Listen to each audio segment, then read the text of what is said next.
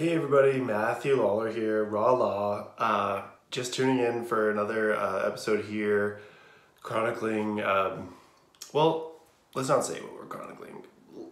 Let's say this. Let's talk about food and the reasons that we need food. I can think of two main reasons. The first one is for nutritional substance. We need nutritional energy to power our bodies, right? That's the main reason we need food. Secondly,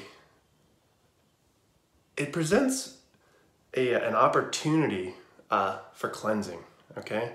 So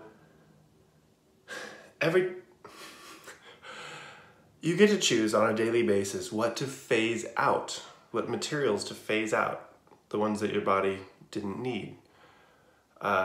Now, similarly, we also get to choose what technology to phase out, which ones are working against us. And, there's a growing movement for digital minimalism.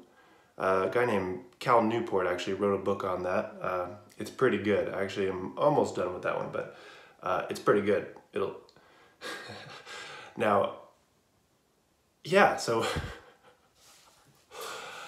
I just wanted to encourage you to decide what you're going to be phasing out technologically. Dietary that's a good conversation too. But yeah, what are you phasing out? I gotta go. Got some cleanup to do, but we'll see you all later. Peace.